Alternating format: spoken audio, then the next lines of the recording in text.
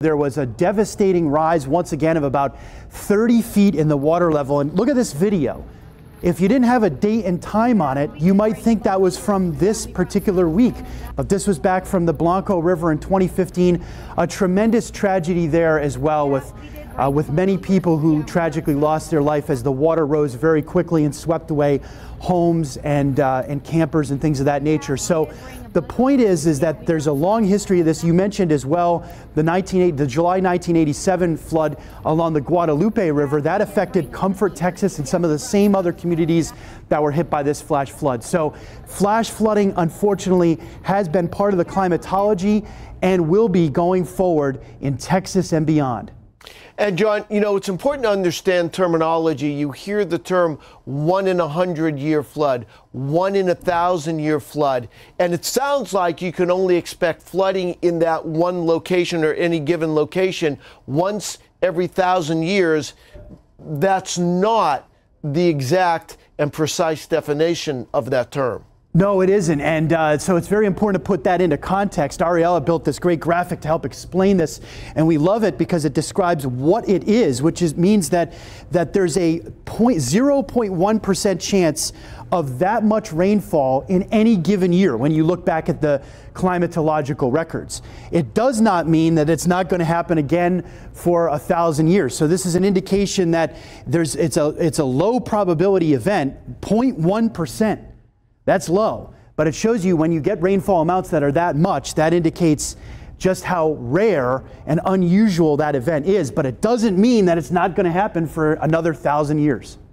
We have before and after pictures, John, and they're just frightening of what happened in Hunt, Texas. I want to get your thoughts on it. This was right before the flooding, and then within several hours, it looked like this. Right, and I drew on the screen here the previous river channel for the Guadalupe River. And remember, this is many times a lazy, calm river, right? A beautiful river. You hear everybody talk about how beautiful this area is with that river, which is slowly moving water. But look at what happened after the flooding. Look at how much the water channel expanded with that wall of water that came down the Guadalupe River. And you can see all the tree and other debris here that were swept downstream, just devastating flash flooding. And the people that were at greatest risk were those right along the river, because you notice even back a few blocks, there doesn't appear to have been much damage. So that's why the people who lived right along that river were at greatest risk. And John, how do we move forward? You're obviously part of the weather enterprise here. Every year, you and a team of meteorologists, including myself, go to the American Meteorological National Conference, where we meet with leaders within the meteorological field to try to prevent these kind of events.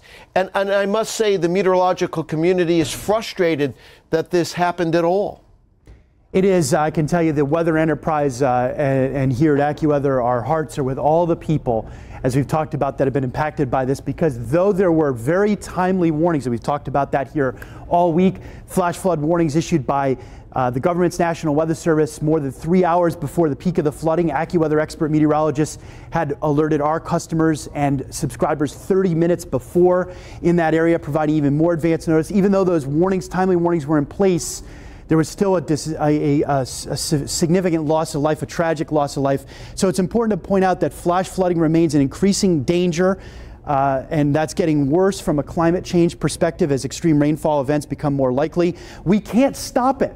That's important to point out. However, what we've seen here, once again, although there was a horrible, tragic loss of life, many lives were saved. So proactive actions based upon warnings save lives, and the importance to act right when warnings are issued and not wait for any other information. And another key point here is public officials and businesses must do everything they can do to take warnings and enact safety plans. Lives depend on it, and that looks like where there was a big breakdown in this particular situation. A lot to be studied about that going forward.